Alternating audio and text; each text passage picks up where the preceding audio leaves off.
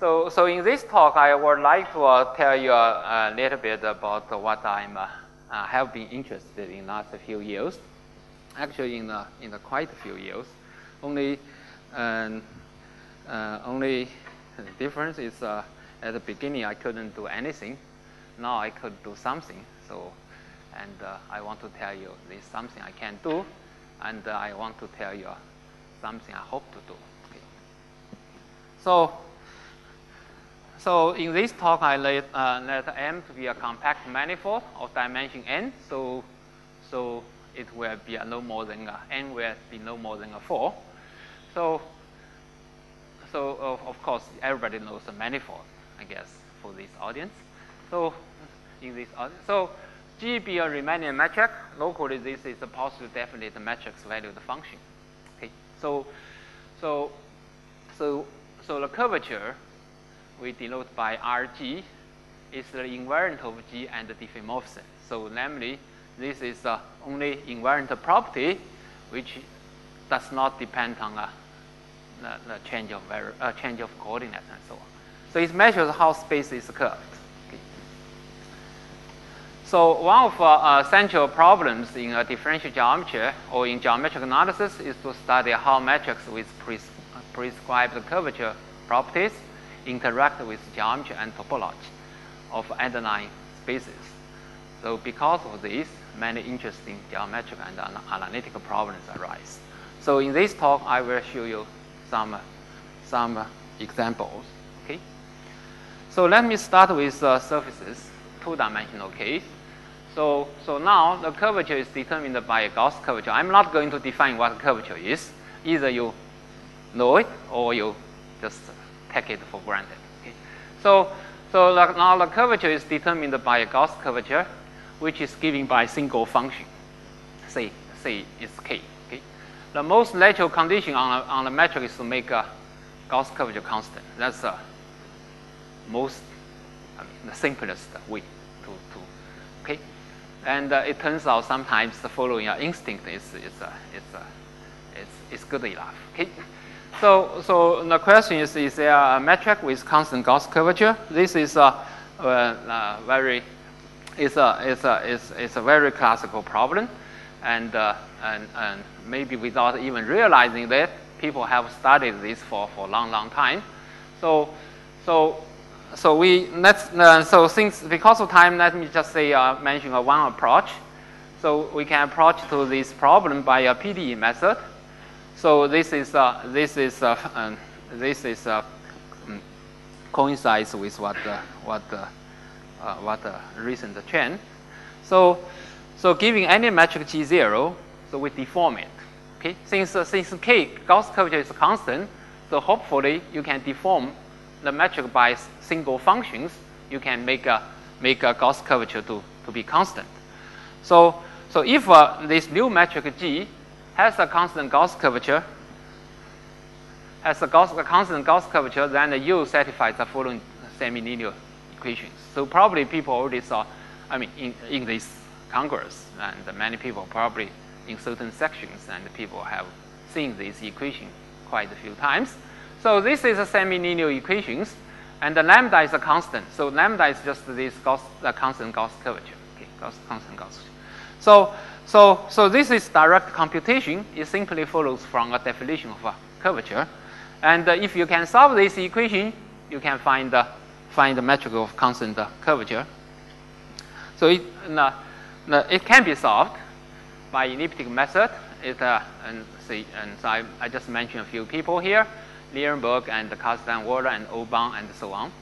It can also solved by using a curvature flow method, which was started later, but so started by Hamilton and Bancho made very important contributions, and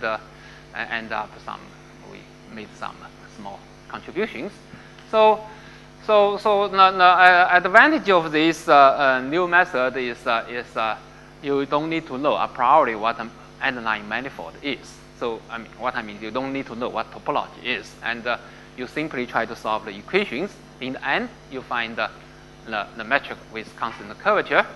So of course one can also use other means to prove the existence. So but the PDE method has certain advantages here. So the corollary of this. So there is a classical theorem in the textbook, okay, which says the following. So giving any two-dimensional manifold and giving a conformal class, so-called conformal class, namely you only change a metric by multiply some positive functions. So the basically this change of this wheel for changing of metrics, which I said before, does not change a conformal structure of underlying the metric, the structure induced by metric. Okay, so then there's a unique normalized metric, and in the same conformal class, and with constant Gauss curvature. That's what we get from previous equations. So then the immediate corollary of this is okay. So that's what we said. A summarize of what I said before. Then the corollary from a classical result from textbook implies M is one of of this form. Is a quotient of gamma, and universal covering is one of these things here. Okay. So of course I'm not going to say how to solve that differential equation, but there is when I say this, I say one of the reasons, or you can say it's kind of key reasons, maybe not quite direct, but it's actually something behind, is for above success is our understanding kind of compactness. Okay, so here I somehow slightly not so precise. So it's understanding moduli space of the metrics. So in the sense, actually I should say in understand certain compactness. Okay, so if I look at the metrics, all the possible solutions, all the possible metrics with constant Gauss curvature, and this is given by Gauss-Borel theorem, and you normalize volume to B1, and so you model all the possible diffeomorphisms. So here sigma is the surface of Riemann genus G. Okay, so it's sigma is just our M and the previous page. So for h equal to 0, we know it's just a round sphere, and this is just 1 point. And if h is 1, if genus is 1, then the sigma is a torus. Okay, and so M1 is the moduli space of lattices, modular equivalence. So you can easily identify as certain standard space. For h bigger 2, then this is again it's known as it's a 3h minus h dimensional space, and it's essentially like a manifold. It may have some finite quotient singularities because of automorphisms of things. So in general, it's not compact. It has a lateral compactification called Dunning-Manifold compactification. Geometrically, this is equivalent to studying a Hall matrix with a constant Gauss curvature degenerate or develop singularities. So to be more precise, you're giving any sequence of such a matrix, namely the matrix with certain normalizations, which so what are possible limits in the suitable topology? For example, in the so-called Gromov-Hausdorff topology, this is quite a weak topology. Okay, so anyway, in certain suitable topology, which I'm not going to define, so possible limits have been understood, and can be roughly described as follows. So this is just basically remind you what you probably certainly you saw this in one place or another. So for example, h equal to 1 is called a collapsing case. Namely, suppose this is a torus. Okay, so you certainly the cross section here is a circle. So now one thing you do is you change moduli. Okay, for example, you can shrink in one directions. So what you can do is you basically can rescale it so that the length of this longest direction maybe is 1, and then take a limit. So in the limit, it becomes a circle, for example. Okay, becomes a circle. So it becomes a one-dimensional circle. So So that's a collapsing case. Well, collapsing case. So, so basically, we shrink one direction simultaneous. Shrink the curve, family of curve in a family of parallel curves, circles. Okay. So another way of to do a degeneration is a non-collapsing case. If your genus is bigger to 2, and you think you have a Riemann surface, so here I draw a picture of genus 2. So how can you degenerate? Basically, you can stretch it. Okay, to stretch it, to pull it away. So in the end, you get 2 cusps. Basically, you shrink some closed geodesics here and go to cusps. And you know exactly how this goes. Basically, you chop this part, and conformally this part can be easily identified, and you can even write down explicitly what metrics behave in this part and in the limiting part. That's the limiting part. Okay. So this is simply you can do it by complex analysis. Okay.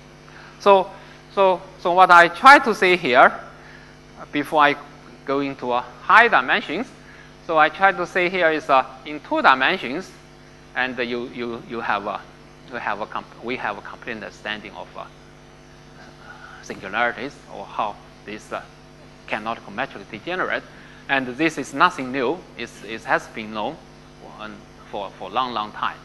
I probably different places we put it described in a different way. Okay, slightly different way. So what about the high dimensions? So first let me introduce the definition. So I say G is Einstein if a Ricci curvature is multiple for curvature tensor.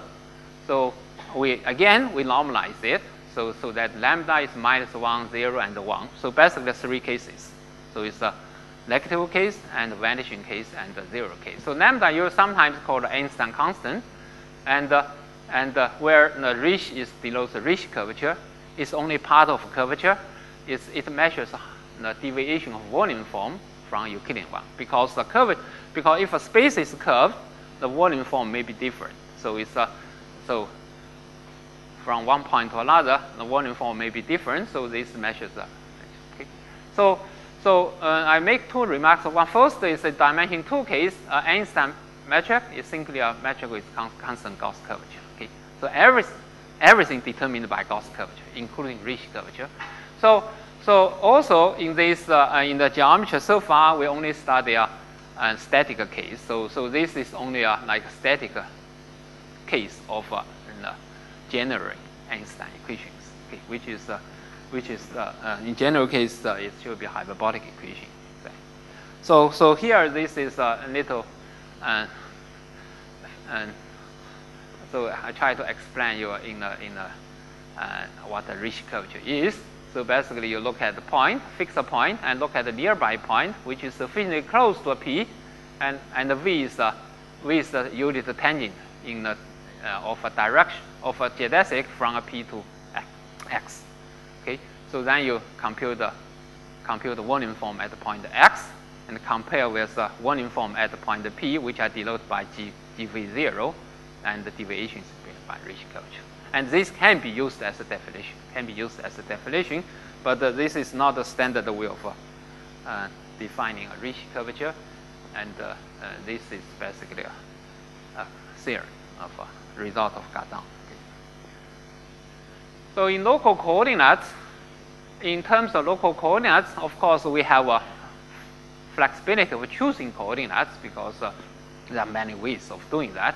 So if you choose the coordinates such that it satisfies some actual conditions, and it's possible to do that, so the so-called harmonic coordinates here, so then the Ricci curvature is of a Lie form. So this is basically Laplacian of a metric tensor, matrix valued functions, and plus some low order terms. When I say low order terms, that means they are just only depends on first derivative. Okay, first derivatives, but it could be nonlinear. Okay, so actually these low order terms are nonlinear terms, are quadratic in the first derivatives. So Laplacian here is the general, Laplacian for general Riemannian matrix. So noticing the following things: this Laplacian itself depends on a matrix. So this is a nonlinear equation. Even the first term is nonlinear. It's nonlinear. So Einstein equation is nonlinear, and so that's why it's make it harder to do. Okay, harder to do. So I mean, of course, you already saw an example of this. That's in two-dimensional case. That's a semi-linear equation in a sense. Okay? But in general, it's more complicated. So let's assume M is three-dimensional. Okay, I have to move a little bit fast. So if admits Einstein matrix, that is this. So then one can still prove M is of the form of this. Okay. So then M has definite topology. So then one can ask, ask a question: does M admit Einstein matrix? In general, it's no. So Thurston's geometrization conjecture states that any three manifold can be decomposed in a natural way into these Einstein three manifolds plus some graph manifolds. So graph manifolds are kind of well understood manifolds. By well understood, I mean maybe 40 years ago, people already understood what they are. Okay, so the Poincare conjecture is one of these special cases. So PRIMA has solved this conjecture by using a rich flow introduced by Richard Hamilton. So I'm not going to spend too much time on it. But I want to remind you basically what the PRIMA did is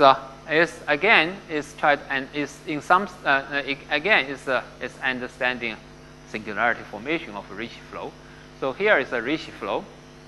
So it deforms a metric towards the Einstein matrix. So this is not parabolic equation, but it's a close to parabolic equation, so that there's a local existence by Hamilton and simplified by the Turk. And also Hamilton established a rich analytic theory for this flow. So it was known a while ago, if a rich, actually at least in the 80s, if a rich flow has a global solution, possibly after appropriate scaling, okay, which converge to as t goes to infinity, converge to smooth metric G infinity, then the limiting metric G infinity is the Einstein metric. Okay. So by the previous things I stated, then the universal covering standard. By that I mean it's either Euclidean space or three field, or it's a hyperbolic three space. Okay, so this is exactly geometrization. Okay, geometrization. So the things seem to be quite nice. Namely, you only need to prove a certain equation has a global solution, and indeed that's true in dimension 2. Okay, however, dimension 3 is not true. We know, because there are some manifolds, like graph manifolds, do not have an Einstein matrix. So you cannot have these things. Okay, you cannot have these long-term existing things. So what basically PRIMA did is to give a complete understanding of topology of singularity formation in dimension 3. So two of his main technical advances are estimate integral radius and the curvature in dimension 3. And so this, in order to do this so-called non-collapsing estimate, he introduced a new tool, new length function, and developed a theory for this reduced length function in parallel to analogous to a standard distance function in the Riemannian in the standard textbook on Riemannian geometry. So I want to tell you it's in remaining time to tell you what happens to four-dimensional spaces, and the situation is quite different in dimension 4. The rich curvature does not actually. This is it's quite different from dimension 4 and up. Okay, so So it does not determine a curvature pointwisely. It's less rigid. For example, you have a simply connected space, the complex projective space, which is homogeneous. Certainly, it's Einstein, has Einstein metric, but it's not space form. The space form is what I mean. It's not one of the standard things. Namely, it's not S4, of course. It's not the R4. Since R4 is not compact, it's not the hyperbolic H4. Okay. So in 4 dimensions, the Einstein equation is less rigid, and the solution of Einstein equation is less rigid than in the 2 dimensions and 3 dimensions. Okay. But however, in the 4 dimensions, we still have some constraints. So unlike I still have some of these special features in dimension 4. So what is a canonical structure in dimension 4? This has been studied a lot in the last probably 30 years, or maybe 27 years, whatever. So in dimension 4, we have a so-called self-dual structures. So consider this can be simply put this way. So you look at the 4x4 schizommetric matrices. So let's look at the space of all the 4x4 schizommetric matrices. So it can be decomposed into 2 copies of spaces of 3x3 schizommetric matrices. So this is giving. So it can be explicitly given as follows. You can define a so-called Hodge operator. So which giving any inner product, you can define that. So you have R4, and you have an inner product, standard Euclidean inner product. Then you can define Hodge operator as follows. You choose also normal basis. You define this, and I only define half of that. The other half is just you just make a star square to be identity. You pick up other half. Okay, other half. So if you are giving a manifold and with a remaining metric, then you have a family of R4 with inner products. So you can define this family wisely. So this way you can induce the decomposition of tangent on the tangent space. Okay. So this part is exactly called self-dual part. It's the anti-safety part. So this corresponds to this decomposition here. Now, as I said, the self-dual structure was used in the gauge theory and was studied a lot, and was found many applications in studying a differential topology of 4 manifolds. So here I want to actually, since I was a student, I was interested in finding the more using this more intrinsically, in the sense is impose this on the matrix. So again, this is quite a very classical.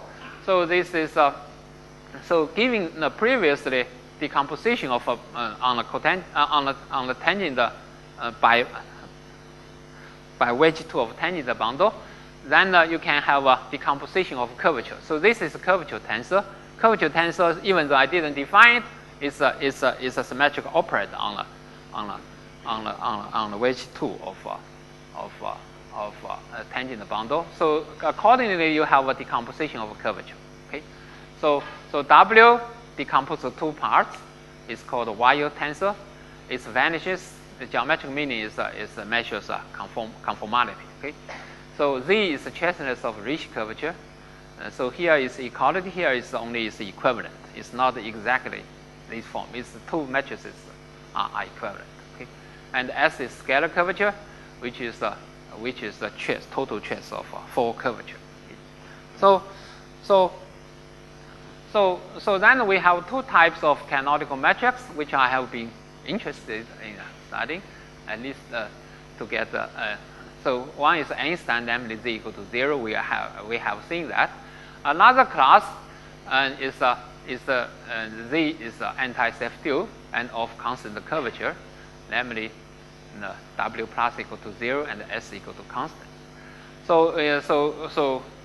so there's always a special class of manifolds called Kähler manifolds. So in this dimension 4 case, it's Kähler surfaces. So in case of Kähler geometry, they are axial metrics. That is Kähler metrics with constant scalar curvature. So this case is basically is in some sense fall into a second class. So in this case, W plus is not necessarily 0, but it can be written as a function of S. Okay, so it can be written as a very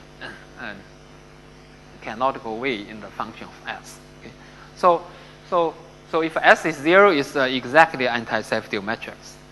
So let me mention to motivate. So in the 4 dimensions, even though this is not the main theme of my talk today, but in the 4 dimensions, as I mentioned before, it's not as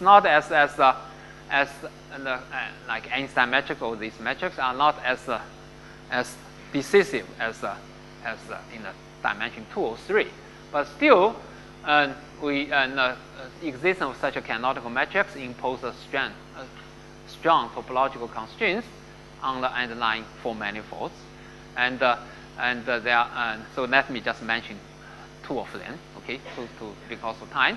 So if M is a homotopy to a force field and admits an anti-Cepheid metric, then it's diffeomorphic to force field. So only differentiable structure on the force field which admits a canonical anti-Cepheid structure is a standard structure. Okay, so for Einstein one there's a very old inequality called Hitchins-Thorpe inequality. So basically, say a signature can be bounded in terms of Euler numbers. Okay, and this can be proved by using this Gauss-Blaise-Chen formula and the signature formula. Okay, and moreover, equality holds in the Hitchins-Thorpe if and only if M is diffeomorphic K3. So, for example, in the 80s, people found the homotopic K3, which are homomorphic to K3, but not differentiable, not diffeomorphic to K3. Then those things do not have an Einstein matrix because of this. Okay, so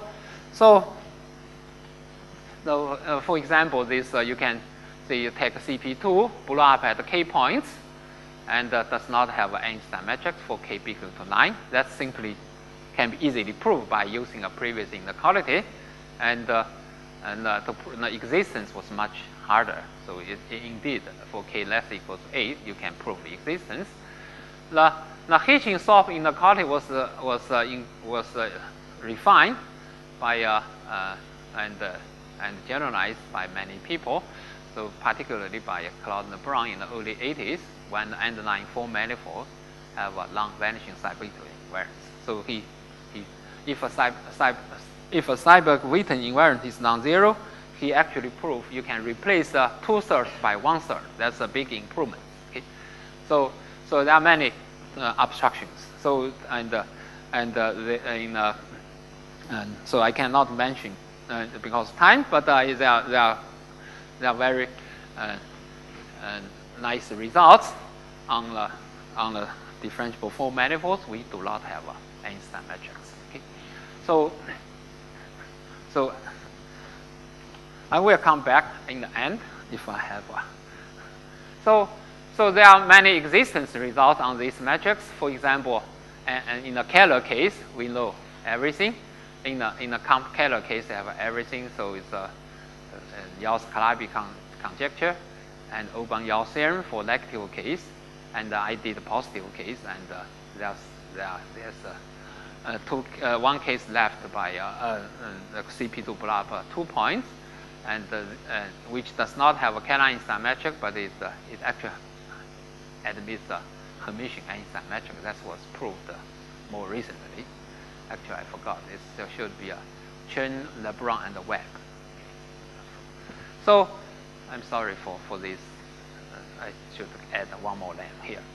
So giving any 4 manifold N, and TOPS proved this very nice the general existence theorem. So one can also use a gluing method to construct many examples of Einstein metrics, and that's you can find many of them in the recent work of Frank Parquet and Michael Anderson and so on. So in general, of course, I hope there is a natural decomposition of giving four manifolds such that each piece either admits Einstein metric or is of understood topological type. But this may be a too hard problem at the moment. And Hamilton-Ricci flow provides a method of deforming a given metric towards Einstein ones. So I put this page because I want to basically this last one. So even though this is a hard problem, and the Ricci flow does provide a formal way of doing that. Okay, even though there are many technicalities left. But it's for other type of canonical metrics, whether there is a way of deforming, there's deformation process, so that which plays the role as the Ricci flow does, and even this formal way, it's not quite clear. Okay. So a few years ago, and Chiga and I started a program which we aimed at understanding how Einstein four-manifold degenerate develop singularities. So this is analogous. Basically, at that time, actually, I mean, now you can say, okay, and paramount things also somehow in this thing. But when we started this, we are more like try to imitate what two-dimensional case. That's why I spent a little bit of time on two-dimensional case. So we try to understand how Einstein metrics degenerate. Okay, so it's you can also say it's how to compactify a moduli space of Einstein metric dimension 4. Of course, you can also do a same thing in the high dimensions. The only thing in high dimensions is it seems to be more is less tractable at the moment. Okay, so in high dimension, maybe if you impose the further conditions, so-called we start the Einstein metric of certain type, like self-dual types, then and the question is more tractable. Okay, and we do have some works on that, but that's I'm not going to talk about that here. So first, I want to show you how to bound the curvature and when the matrix may collapse. Okay, that may collapse. So I'll give you two things, and the first one is so this is one of this maybe anyway it's a mathematical talk, so I better state some theorem. So there are some uniform constant epsilon and c that only depends on dimension. Okay, so in this such that for any metric G on a four-dimensional geodesic ball with which you have Einstein, which satisfies Einstein equations, and lambda is normalized, if L2 norm of curvature is small, again I remind you this is a universal constant. It's dimension free. It's small but dimension free. Sorry, not dimension. It's metric. It does not depend on this metric here. Okay, it's only depends on dimension. So then we can bound the curvature on a smaller ball. So this is only make it a scanning invariant. So this is very it's a theorem we like a lot, because this theorem sounded like it's analysis, but it's not complete analysis, because a priori giving a space, giving a geodesic ball can be anything. We don't know a priori what the topology of that geodesic ball is, right? I mean, you're giving any space, you can put a metric, make it a geodesic ball, So this theorem, unlike, even though it's in some sense resembles some things in the harmonic maps or in the Yang-Mills equations, but those cases, a priori there's no problem involved in the topology of underlying space. But here, with this actually, I probably don't know what topology is. So this result itself is actually not only bound the curvature, also certain way restrict the topology of ball. So in particular implies, if you look at a smaller, so this constant, a smaller ball, and it's if of the form. So it's basically where the U is open set in R4, and the gamma is a nilpotent subgroup acting on U by some isometries. So here I say it's the metric may not be quite Euclidean, but it's equivalent to Euclidean. Okay? So this way is tells you basically with a curvature bound, the topologically the geodesic ball it may not be a Euclidean ball, but may still have a topology, but its topology is still under certain control. Okay, so one corollary of this can be given as follows. This also somehow tells you why this is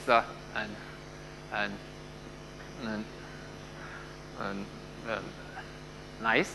So I said before, the Ricci curvature does not determine a curvature pointwisely, right? Because the Ricci curvature, as just look at algebra, there are more components in the curvature tensor than the Ricci curvature tensor. But however, there are some control. So by Gauss-Borel-Chen formula, I told you before, and because the metric is Einstein, then you can immediately see the L2 norm of a curvature is simply given by a Euler number, certain multiple of Euler number. Okay, so it follows that condition on the L2 norm of curvature is true, since the total norm of curvature is finite. Since the total norm of L2 norm of curvature is finite, so this condition is basically true outside finite many points. Finite many points. Okay, so we do have that condition outside finite many points, and number of points are uniformly bounded by Euler number. Actually, it can be bounded by linear multiple of Euler number. So then outside these finite many points, I do have a curvature bound. So basically, geometry is controlled up to a certain up to a finite many point, and this is pretty good. Even with that curvature bound, if you do some more sophisticated way, like so-called scaling up and blowing up techniques, you can also get some information near those finite many points, but which I probably cannot discuss here, but you will see something in a moment. So our second estimate is on the injected radius. So say if MG is a compact Einstein 4 manifold with Ricci curvature this, okay, then its injected radius is bounded from below on the open set of almost 4 measures. Okay, so here I only state roughly. Basically you can bound the injected radius. So those two cases you cannot collapse. It's just like in the Riemann surface case. In a high genus case and Riemann field case cannot collapse. Only case is a Ricci flat case. That's torus. And in the torus, corresponding to that case, even in 4 dimensions, it does collapse. So this is a shot. So now by result of Gromov, we know the moduli space of. So I cite a more classical result of with Einstein constant this, and on the 4 manifold can be compactified in a weak topology. So this is a very weak topology. So for example, I probably do not even know those limits are length space. We only know those limits are length space, but which may not have any smooth point at all, a priori. Okay? So want to show you this. Now theorem actually implies those limiting spaces are quite good. So to be more precise, assume MIGI be a sequence of Einstein manifolds which converge to a length space. So it's a basic metric space which you can compute the length of curves. Okay, so in the Gromov-Hausdorff topology, the problem is to show the regularity of this and the geometric structure around the singularities. So there are 2 cases. Basically, one is non-collapsing case. So namely X has dimension 4. So dimension does not drop. And the collapsing case, namely the limiting space dimension, and that has a smaller dimension. Okay. So non-collapsing case was known long time, quite a while ago. So Einstein. So in the non-collapsing case, basically there are 2 types of things. So one type is only with isolated Cauchy singularities. Okay, so that's known in the late 80s even. So this is only case if a diameter is uniform bounded. So namely, if we are standing here, any finite distance, if there's singularity formation, you only see a Cauchy singularities. Okay, and it does happen. This example shows you it does happen. Okay, it does happen. So at any finite distance from observer, you can only observe a Cauchy singularities, and this is something new in dimension 4 because you don't have this in dimension 2, right? Because dimension 2, the cusp only can develop at infinity. So of course then there's a cusp type things. Okay.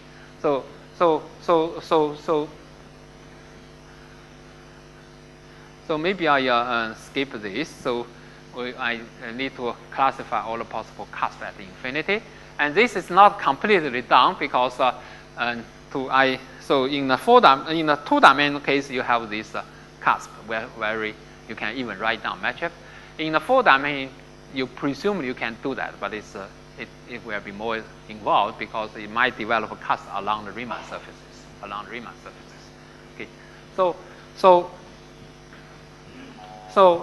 in case of Calabi-Yau, in case of Kähler-Einstein metrics, and the models have been constructed. So this is built on all these cusps should be constructed. It should be already constructed in my joint work with Yao when I was a student. Okay, so the real case was not quite understood yet, but the real case is I think it's doable in the sense because from what we know so far, it's amount to starting a Einstein form manifold with symmetries, with non-trivial with symmetries with continuous symmetries. So it should be reduced at lower dimensional things. Okay, but the reduction to low dimension and reduced metric on low dimension may not be a Einstein metric, but it satisfies certain other equations. So then there's a collapse in the case. So it's amount to understanding possible collapsing limits. So the dimension drops. So it does happen. For example, K3 surface can degenerate to a S2 minus 24 points. Right. This follows from is one of examples from a mirror symmetry, and also called large complex limits and so on. So recently, my student and our own neighbor and I tried to do something to analyze this more closely. So using here are something we can prove, just to name a few.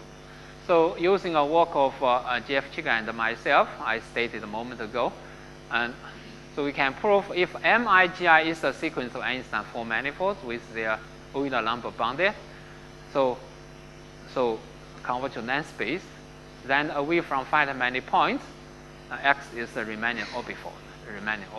Okay, so of course those finite points is where the curvature concentrates. And a simpler case, if you assume no such a PI, no such a bad point, then X is actually is a flat orbifold, and MI is simply an orbifold bounded over X by nilpotent manifold. So we do need to understand completely. We do need to understand the X around those finite many points. To examine structure around finite points using a blow-up analysis, one is led to starting a complete rich flat matrix with these conditions. Okay, and it's not done yet, I should say, but so here are something we know. So for Calabi-Yau case, then for Kähler-Einstein case, so you have these examples of complete rich flat manifolds, Calabi-Yau manifolds with finite L2 normal curvature, and here are a few examples of them. Basically, I expect they are basically all of them. By basically all of them, I mean you might, so it's basically 4 kinds of them. Okay. So those 4 kinds basically can be divided into if above expectation holds, so there are basically 2 types of singularity for those PI. So one type arises from minimum resolution of finite quotient. Okay, geometry could be 2 types. Topological, there are 1 kind, but geometric, there are 2 kinds. One is ARE space, one is ARF space, depends on our geometry, the length of circle at infinity. Okay? So another arises from a rational elliptic surface with 1 fiber removed. So you start from CP2, you take a pencil of elliptic curves, they intersect the line point, you blow up them, you get so-called rational elliptic surface, which is a unique elliptic surface. Okay? Unique rational elliptic surface, and you remove 1 fiber on the complement as that. So real cases, we still need to work harder on that. So maybe I should say, so far I talked about Einstein case. So we do know a lot about the anti-safety case. I do expect there's a similar picture for that. So for example, non-collapsing case, a few years ago, Jeff Yakovsky and I proved the compactness theorem for this. Okay, so this is an analogy of Anderson, Nakajima, and myself did for Einstein for manifolds in the non-collapsing case. So this time the key issue in the proof is a volume estimate, which is trivial in case of Einstein matrix, because Bishop-Gromov volume comparison, and I think I can also prove analogy of Chiga, the curvature estimate I did for Einstein case. So if so, then I haven't written up this, I should confess. So if so, one can carry out the same program on the anti-safety matrix as we did for Einstein once. Okay. So of course you can also say try to extend this to a Ricci flow case, which I haven't spent much time yet. So something certainly can be done, but one does need some actual, not actual effort. So for example, I expect the curvature estimate Chiga and myself can be extended to entire solution, so-called non-singular solution of GT of normalized Ricci flow. Okay, so this is based on what I proved with Hong on the Young Mills. So maybe time is up. So I mentioned things as a kind of interesting observation. So we do know a lot. I do know something about Ricci flow, and particularly to know how Ricci flow develops singularity in the Keller case. And for instance, the singularity of Keller Ricci flow. So what is Keller Ricci flow? It's just a Ricci flow. But if I start with a Keller metric, the Ricci flow turns out to preserve a Kellerian structure. Okay, and this actual structure. So in the sense, I study a self-dual kind of metrics and run the Ricci flow. Okay, so it does have some actual conditions. So it makes life simpler. So for example, in finite time, the only singularity for Ricci flow in the Keller case is caused by a presence of rational curve self-intersection -1. So namely, you blow down the -1 field to get another surface, Keller surface, or by ruling of a family of rational curves. Namely, you have a ruled surface, and at a finite time, you kill the ruling, go to Riemann surface, and continue the flow. Okay, so basically, this is in the joint work with Zhang Zhou and Jiang Song. Okay, so unless the underlying Keller surface is rational, so in that case, we basically see a Ricci flow extinct at finite time. So after finite many complex surgeries of this type, the Ricci flow has a global solution which converges to either the Keller-Einstein metric or collapse to a canonical metric on a punctured Riemann surface with prescribed behavior around those punctures. So in the Keller case, we know everything. And the last observation is if I start. So this was studied in one was a student a lot in one of the students. So if I just look at you can think this is a nice observation. So if I start with simply connect the elliptic surface, let's make life simpler. We assume it's a minima, for example. So we have an elliptic surface. So this is a 4 manifold and with holomorphic map onto S2, and another one. Okay, and suppose this one is obtained by doing a logarithmic transformation along the 2 smooth fibers with co-prime multiplicities. Then it was proved by Donaldson theory long time ago. It's M and M prime homomorphic, but not diffeomorphic. So now I do have 2 Kähler things. They are homomorphic to each other, but not diffeomorphic to each other around the Kähler Risch flow. So see what certainly the effect is not local, it's global because the differential structure is different now. So then let's see in the end what their difference is. So in the end, as we, so I said Risch flow deform anything. So you run the Risch flow. So in the end, the Risch flow, so you go to 2 canonical metrics. Say one is G and G prime. So their difference is not that big. The difference is this. First, they satisfy the same equation on S2 with outside finite many points. And the only difference is this G prime differs from G at 2 actual points where they have a conical singularities. So it could be like one is a degeneration of another in some sense. Okay? So this is in the Kähler case. I cannot say much about the real case. So of course there are many examples of diffeomorphic to non-diffeomorphic homomorphic manifolds, and so it will be interesting to see what the difference in the last end. Okay. Thank you very much.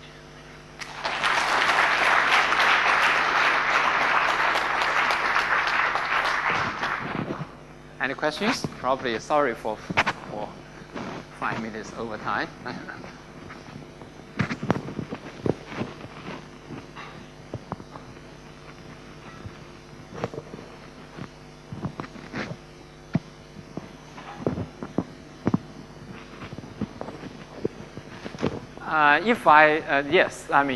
Yes or no, and yes, if you have a way of deforming a metric towards the conformal self-dual matrix, it should give a potential way of that.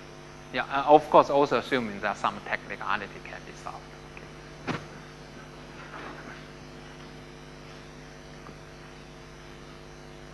So, thank you again.